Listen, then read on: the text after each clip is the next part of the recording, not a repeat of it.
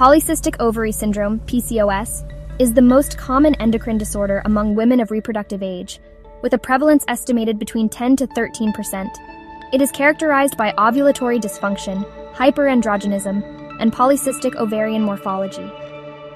Over the past few decades, significant progress has been made in understanding anti-Müllerian hormone AMH, with numerous studies revealing its unexpected roles throughout the hypothalamic pituitary ovarian (HPO) axis. AMH and its receptor are also produced in the forebrain, where they contribute to the proper migration of gonadotropin-releasing hormone (GnRH) neurons during fetal development. At the hypothalamic and pituitary levels, AMH has been shown to increase the frequency of GnRH pulses, which in turn leads to increased luteinizing hormone (LH) secretion.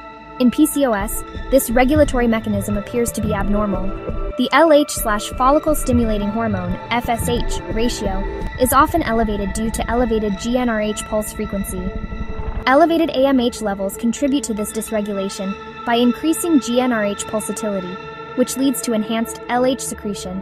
This in turn stimulates theca cells in the ovaries to produce excessive androgens, resulting in hyperandrogenism, follicular arrest, and anovulation. AMH levels are strongly correlated with these clinical features of PCOS and are predictive of outcomes in assisted reproductive treatments, ART, including a higher risk of adverse pregnancy outcomes.